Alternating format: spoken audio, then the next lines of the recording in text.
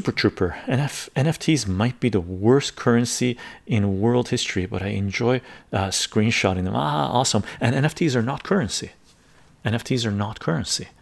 Okay, I like collectibles. NFTs are collectibles. Okay, but they are tradable, so they could be. They're the beginning stages of NFT. Let me rephrase. The beginning stages of NFTs is not currency. It's a collectible, right? However, those collectibles are becoming subdivided into tradables. Let's call it tradables. I don't want to say currency yet. Tradables, right?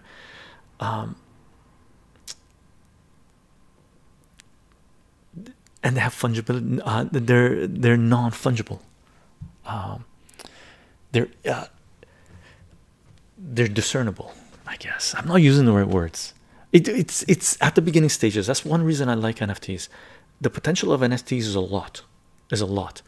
The potential of cryptos, blockchain is a lot. Blockchain is NFTs as well, but unfortunately, Bitcoin has shown limitations right now. Okay, we'll see where it goes. Really, I personally would not be buying. I know that I don't want to give financial advice, but I wouldn't be buying Bitcoin, even if it's gonna pop. Okay, Lions, Chycho, could you explain NFTs? I don't fully understand. To me, they're just overpriced JPEGs, and I've seen people say there's a massive money laundering for sure, but there's money laundering in Wall Street. Wall Street is the biggest money laundering scheme there is, aside from real estate, right? Real estate is a huge money laundering machine. So all of these economic I guess markets you could be in, they could be used as money laundering, and they are used as money laundering, right? Casinos, oh my god, casinos are huge. In BC, there was people were bringing in wheelbarrows full of cash and laundering it through the casinos. Okay, so that's what it is. Okay, as for NFTs, I don't know the code behind it. Really, I don't know the code behind it. Okay, but basically they're unique. Think about it as a unique art. Okay, at first it's art, right? But it has a sort of a marker on it that makes it distinguishable from others like it, right? So it's unique. Like people, you know, the best explanation I've heard is just imagine Mona Lisa. There's only one Mona Lisa.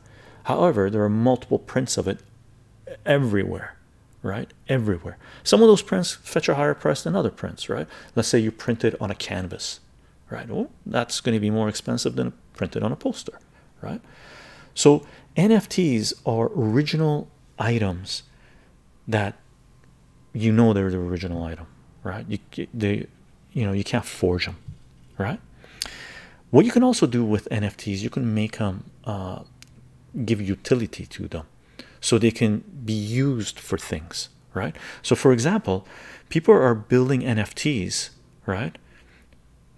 I have friends that are building NFTs for an online game, and the NFTs are buildings, right?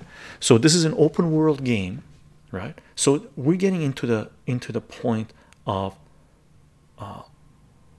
you're buying items as if you would be buying items in the real world, right?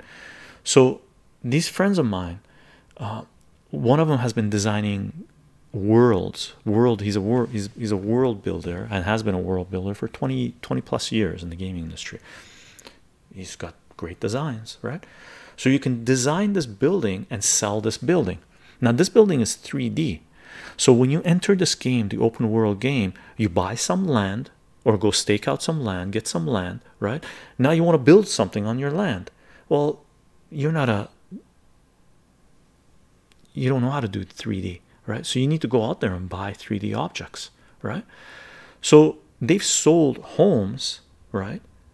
Unique design. It's just like if you want to build a house, right, in the real world, you're not an architect, but there are designs out there that you can buy, pre-designed homes. Oh, I like this home. Oh, I'm going to make this home. Give that to a developer, and the developer will build it for you, right? Or you can hire a developer and say, I want to, work with them and create your own design. And I'm pretty sure these are going to be a new. I don't know if it's already happening or not, but I'm pretty sure people are going to approach others, creators who are making NFTs and say, can you make me a custom NFT, right? And give them specifically designs that they want for the new building, right?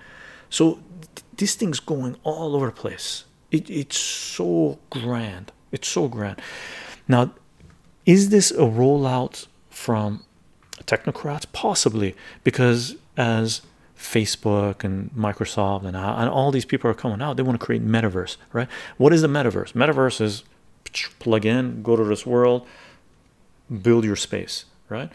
Not my cup of tea, right? I can honestly tell you, there's no way I do that. I might do that for games that are off the metaverse, and I've done that before, open world games and stuff, go and play and whatnot, right? But there's no way I would go through the gatekeepers such as Facebook and Microsoft and those people to enter this realm, right? You can enter it right now, but it's all underground, right? No censorship, no laws, no advertisement. Well, maybe advertisement, but no limitations on free speech, right? So that's one thing NFTs are. Think of it, version of NFTs could be, oh, you're buying a house, right? Oh, look at this house, look at this house, look at this house. You're buying clothes, you're buying a hat, you're buying weapons.